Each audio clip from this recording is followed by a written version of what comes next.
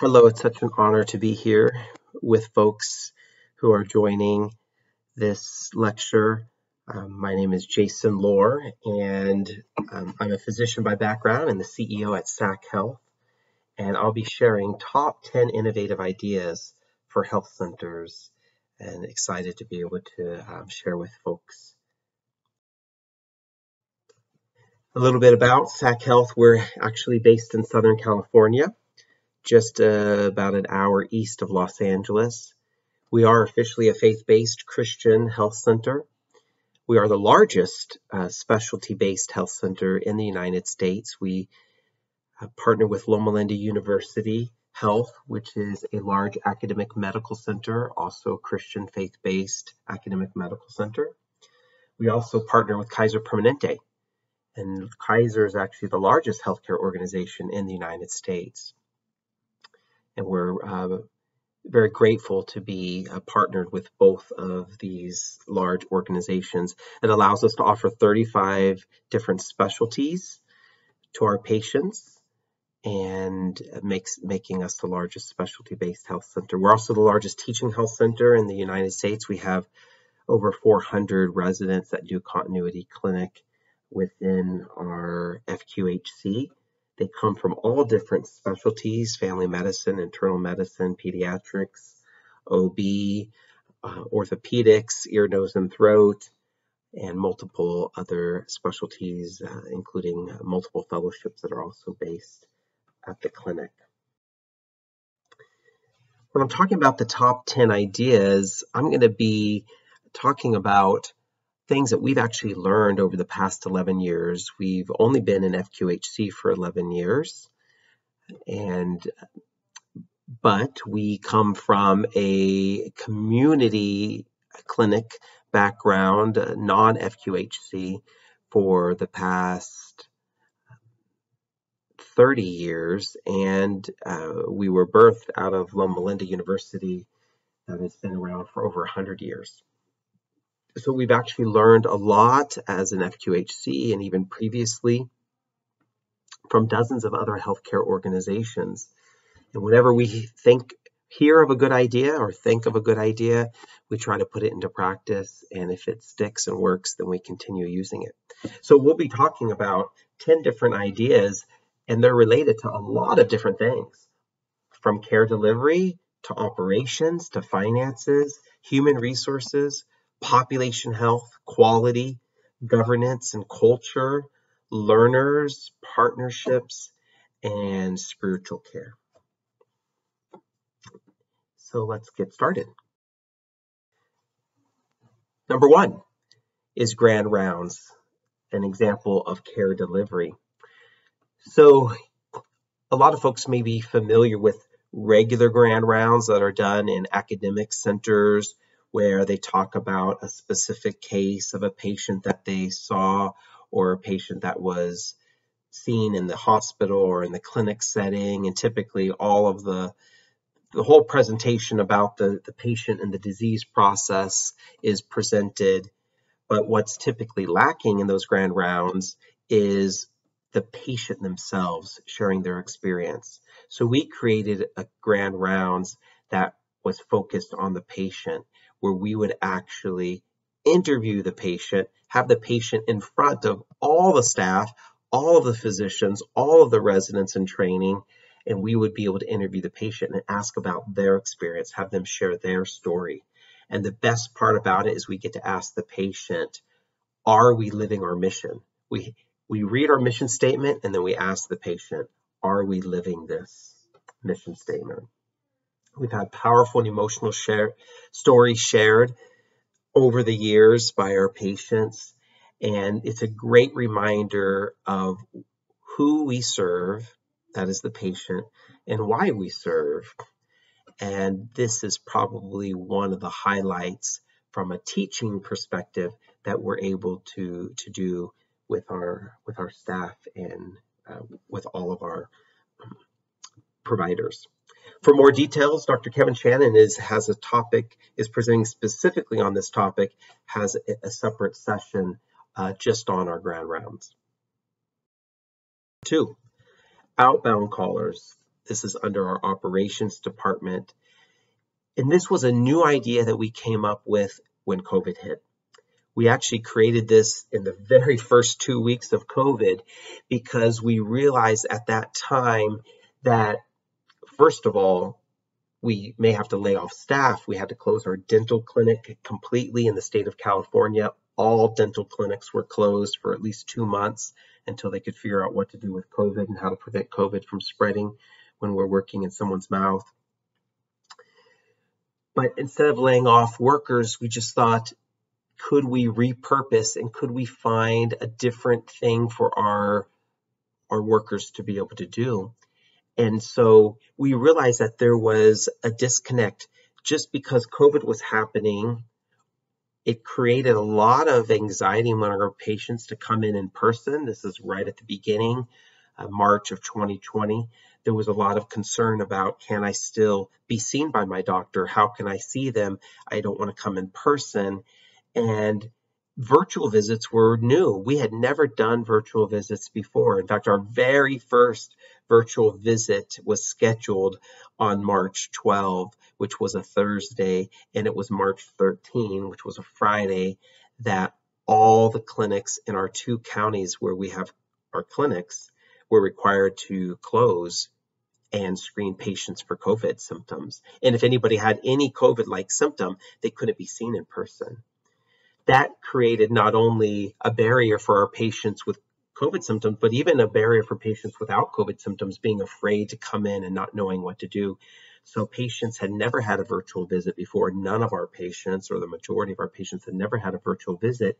And now we were all of a sudden pivoting to do virtual visits, even though we only had 1 day of experience doing virtual visits under our belt when all of this started.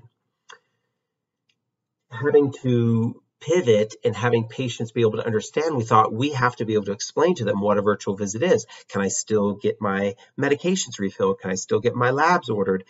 What if I need a mammogram? What if I need other things that have to be ordered?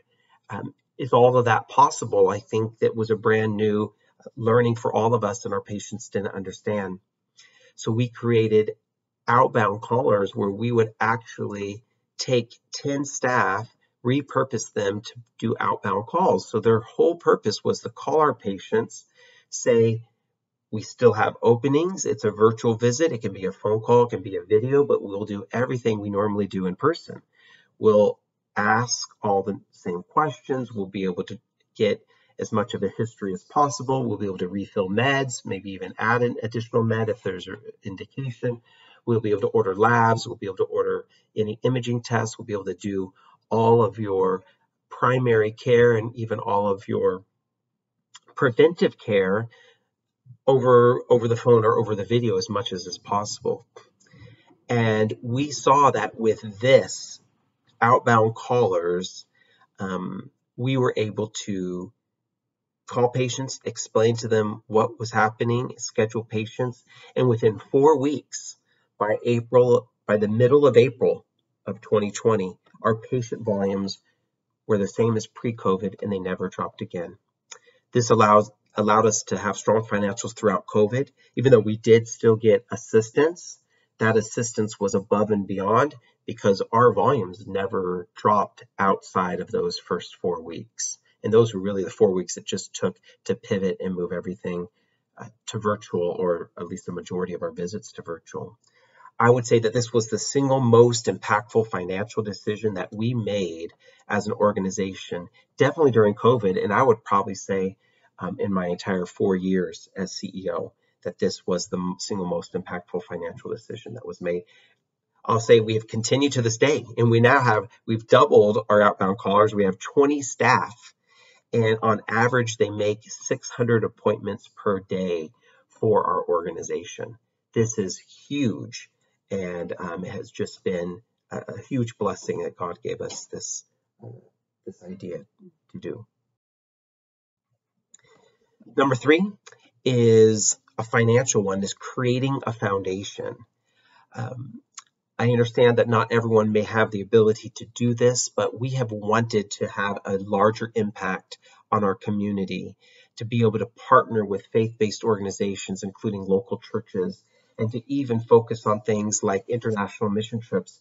We do a lot of service. A lot of our physicians are returned missionaries who've served abroad in multiple countries across the globe, and we feel like a foundation would allow us to be able to do a lot of these unique things to be able to attract mission-aligned providers and staff.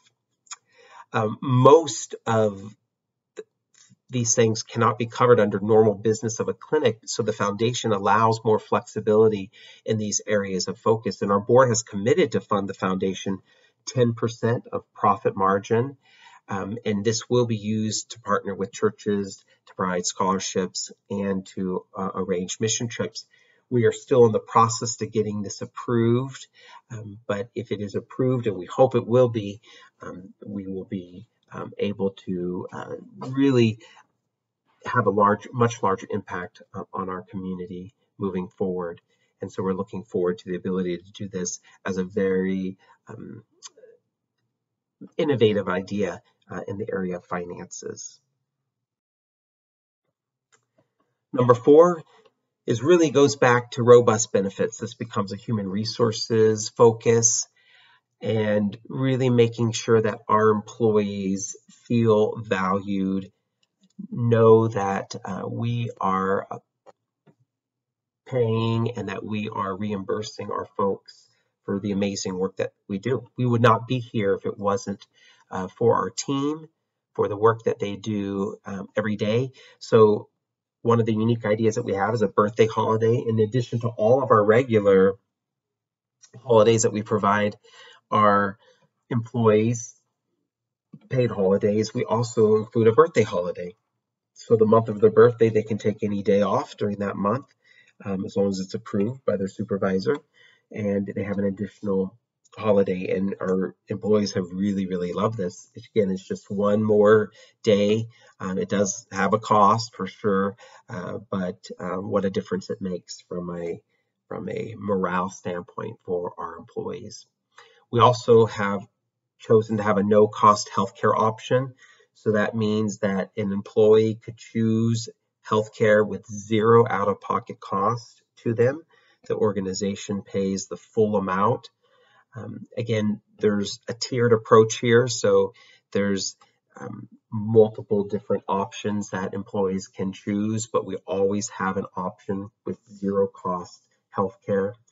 And then we've pumped in, like a lot of folks have over the last couple of years during COVID, and as we're slowly emerging out of COVID, and with the inflation impacts on our employees, increased our wages and pumped money back into our wages to create really a living wage for our employees that is significant, and that makes a difference. I'll tell you that this has not been easy all the time for the organization, but it is the right thing. Long term, we're already seeing benefits from a retention perspective for our employees by doing this.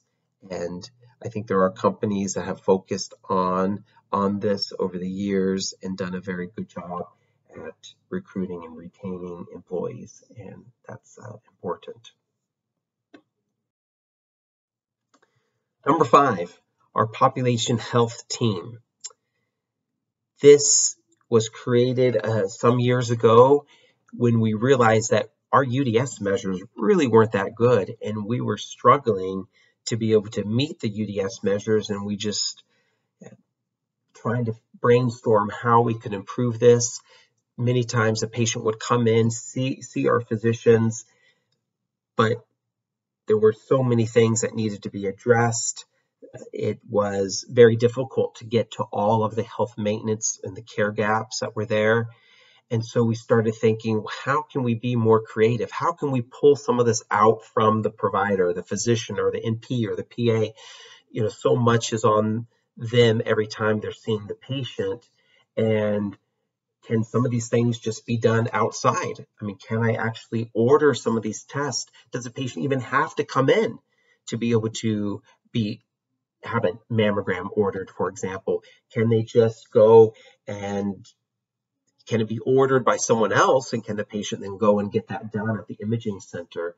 Or if a patient needs lab work like an A1C for their diabetes, can that just be ordered by a non-provider and then they go and get those lab tests? Of course, that result would come into the provider, but then it would have some guidance on what to do next. You wouldn't have to see the patient just to order that test. Or colorectal cancer screening, right? A colonoscopy or a FIT test. So all of these things, we realized we could create a team, and we could actually have that team focused on following up with the patients. We have the list of all the patients that need the various measures that comes from the health plan. We could actually use that list. We could run that list, call those patients, and get all of those things ordered without them coming in for an appointment. If they do find that there's a care gap that has to have an appointment, a pap smear or some other test that needs an in-person visit, then those can actually be scheduled and ordered. And we actually specify in the visit type that this is actually for a care gap closure. This is actually a population health visit for this specific care gap. So then the provider does know, I need to focus on this. Even if the patient's coming with a long list, I also need to help close this care gap because that was the specific reason the visit was closed. We found that having this population health team significantly improved our UDS numbers year after year. And we get paid for performance, or P4P funds, from the health plan, and we're able to actually fully fund the population health team with that income. So we realized, well, it takes money in order to do this, but we will hopefully be rewarded for that. And at the end of the day, it's not about a financial reward as much as it is for the care that we're providing the patient, that we're able to provide and close these care gaps so our patients have better care. This has been a huge blessing for our patients for sure. Number 6, quality bonus. So as we're talking about measures, this is in our quality realm. And we understood that even with the pop health team, we're still going to have some care gaps. And there are times where, again, the providers are seeing a patient overwhelmed with all the things having to address, and there's still that care gap that needs to be addressed. We thought, okay, we want to incentivize, really encourage all of our staff, that is the front desk staff and the medical assistants and our LVNs and our providers when they're seeing the patients, all the staff, that if we improve our quality, we'll be able to give back to our employees for this. We created a quality bonus that goes to all of our employees, whether they're clinical or non-clinical. And we have set the minimum at $500 per employee. That is not small. That's a fairly significant amount. That is the minimum that everyone will receive each year. We have not started this yet. We'll plan to give this here in the next 6 or 7 months. It'll be based on last year's numbers. And this actually goes up as high as $4,000 per employee based on what level of quality metric we're able to reach. That is actually determined by our local health plan. The reason we can do this is, again, we will be pumping those pay-for-performance dollars that come from the health plan back into our employees. So the majority of these funds will actually go directly to the employees that are actually doing the work.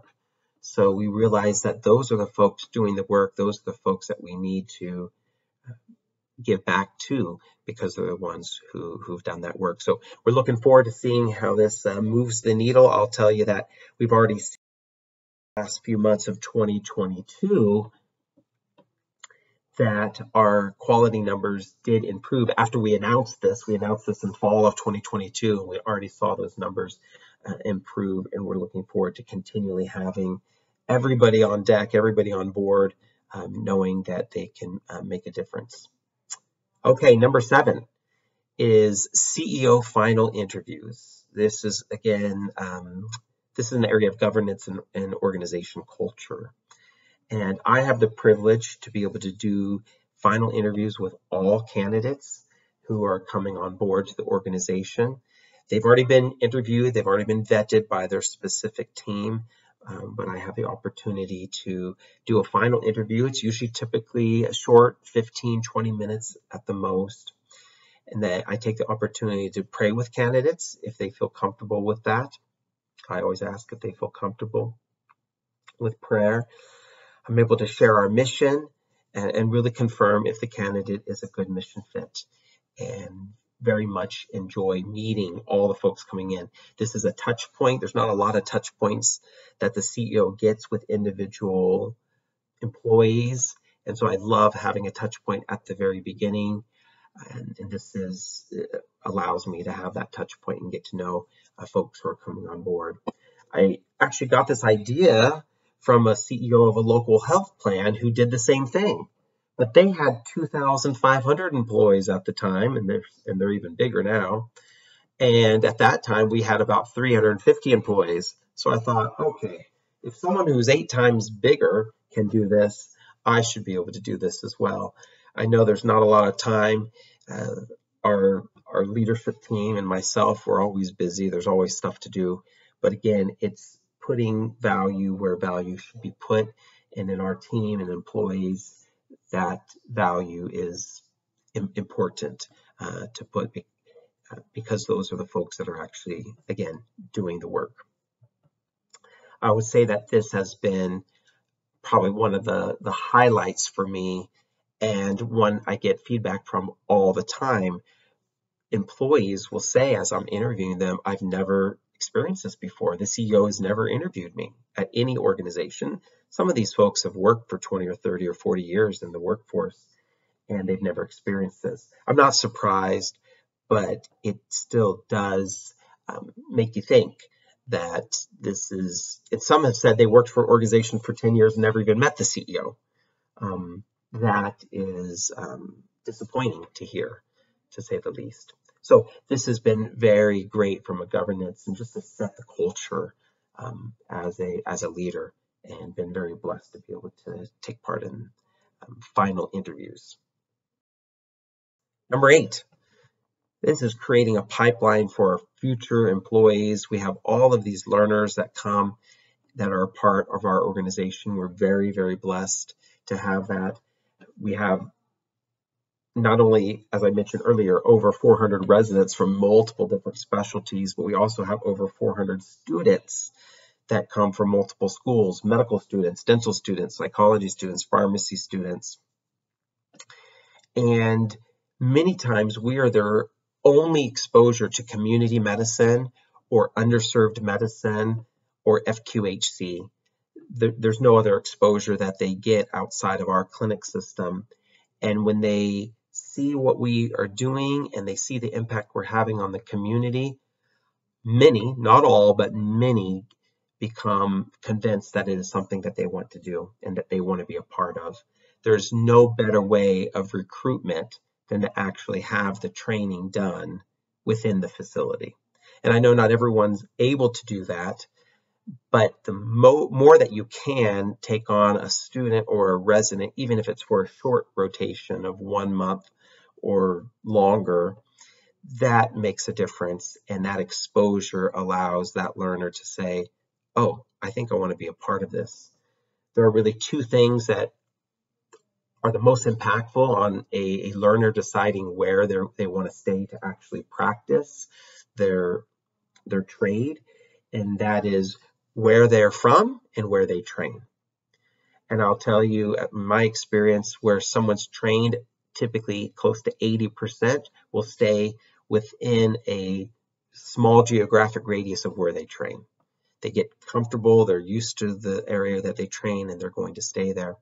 We're also blessed to not only have students and residents, but students that are from our medical assistant and community health worker training. We're actually their on-site training for MA and CHWs, and we're able to also hire those directly from the school. And we also have Masters in Healthcare Administration students and management residents. So these are folks that can even help with our operational team and our management team. So not only are we able to recruit clinicians, which are really some of the most difficult recruitment is with our clinicians. But we have the broad spectrum. We are missing some areas like LVN, and we'd love to start an LVN program that we could train our LVNs on site. We have a lot of MAs that want to train as LVNs. It would be great for our employees as well to be able to do continued training. So this, again, another blessing to be a part of this. Number 9 is our physician health plan partnerships. One of our, when we talk about our mission statement, one of our pillars is partnerships. And I've always been a strong component that we're stronger together. Partnerships are super, super important. And we probably more than most federal clinics have a really, really strong history of partnerships. In fact, we hire no physicians directly. All of our physicians are contracted physicians with our partner organizations. So most of those contract physicians are with our academic medical center, which is Loma Linda University. That's the majority. So over 400 contracted attending physicians that we work with allows us to have all of those specialties. As we mentioned, 35 different specialties. We have everything from cardiology, ear, nose, and throat, orthopedics, and even subspecialties. So we have ENT ear, we have ortho elbow and knee. And sometimes, I'm a primary care doc, so sometimes it's kind of overwhelming because I'm just like, I just want the patient to see an orthopedic surgeon. They don't have to be like the hip or the knee person. I just want a general orthopedist, but we have all these subspecialties. So it is the hand doc or the knee doc or the foot doc, and it's a blessing. But it's a lot of specialties and subspecialties in that as well. We have neurosurgery, for instance. So all of these are contract physicians because I can't hire a neurosurgeon full-time in an FQHC. There wouldn't be enough work, and they still need a hospital to be able to do surgeries at. So it may be 1 half day a month or 2 half days a month, or it may be full-time with our primary care docs. They're all contracted. We also do the same thing with Kaiser Permanente. So we have Kaiser Permanente physicians contracted and working along with our Loma Linda physicians in the same facility. This allows for multiple specialties and specialists, often not needed full-time, as I mentioned, and we pay by clinic half days. So we just pay 4-hour shifts. And it's a great partnership to do that. We also, of course, during COVID, had a lot of partners in the community. We partnered with our health plan to provide vaccines at local churches. And we have a community resource center where it's fully funded by our clinic with social workers, and we partner with over 100 community organizations because, again, we focus on the medical, but there's so many other things that our patients need. So we have dozens, over 100 community organizations that we partner with. Partnerships are super important for us as we serve our patients. Last thing is our spiritual care. We do something unique. There's a lot of things I could focus on from a spiritual care perspective, but want to focus on our Take 2. That is actually 2 minutes. That's why we call it Take 2. It's 2 minutes every morning. It's 7:59 to 8:01. We read from scripture and we pray. It's quite simple. Multiple employees are involved in this. We do it in person at our main campus, but we have 3 floors at our main campus, so we have to Zoom it so that the other floors at our main campus and all of our 11 locations can join in. We focus on a different theme each month, but it helps to just set the tone for the day, for what we're doing, why we're doing it, and it is such a blessing to have this as an organization. So I hope you've enjoyed this focus on our top 10 innovative ideas that we've done as a health center. If you have any questions or need to reach me with anything, always happy to share. We've, again, learned so much of this from other health centers. We're always happy to share with other health centers. You can reach me. My email is jlohr, J-L-O-H-R, at sachealth.org.